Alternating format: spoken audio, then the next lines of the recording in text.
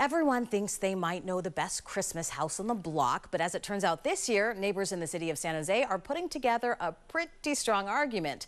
Tonight, ABC 7 News South Bay reporter Lauren Martinez spotted one home that's drawing serious buzz around town and shows why the South Bay doesn't mess around with holiday magic.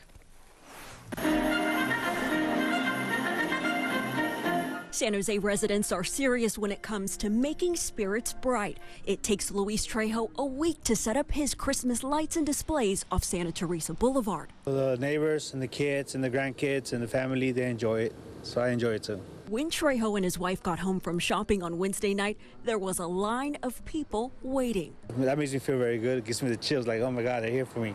So I get up and run and turn everything on so they can enjoy it. This year, Luis Trejo received a Neighborhood Holiday Spirit Award from Nob Hill. It makes me happy that all his hard work is seen, is appreciated. Kids in the neighborhood appreciated and recognized the effort it takes. I personally think that I would not put in this much work just to take it out like 3 weeks later. It's good. It's fun to have a neighbor like this.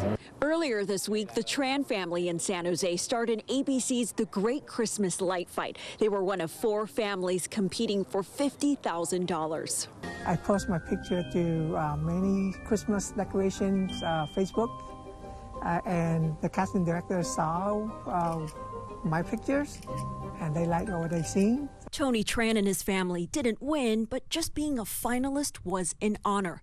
He starts setting up the weekend before Halloween. It's something about magic, about Christmas and the air and the light that really bring peace to me. I hear kids running around with laughters and, you know, the ooh and the ah. That make us feel really, everything we do is worthwhile. In San Jose, Lauren Martinez, ABC 7 News.